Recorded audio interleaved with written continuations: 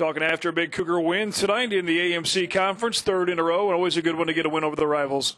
Well, I thought our practices have been really good the last week or week and a half, and it really carried over into the start of that ball game, and that's a good way to get started. I was going to say, we talked filming the coaches show this week about how practice has been really strong. You guys are really coming together, and anytime you jump out to a 22-0 lead, it's a good thing.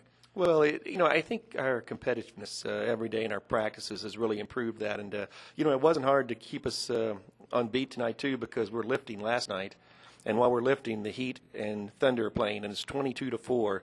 The Heat are ahead of the Thunder, and Thunder come back and win by 17. So it made it real easy during a timeout to say, "Hey guys, let's not forget what just happened. You got to keep your, the foot on the pedal and keep going." Talked about the different weapons you have. Good to see Heather Inglis really finding their stroke back, kind of fighting through that injury a little bit, and had a big game tonight. You don't have to worry about number 4. She'll be fine. Cougars a big win over William Woods tonight, and the third in a row. Harrisstow coming up next this weekend. Columbia College again, 11-1 now in the AMC Conference. Coach, thanks for your time. Congrats on a big win over William Woods. Thank you, Cosmo. All right, Coach Mike Davis, Lady Cougars get the win here at Southwell Complex.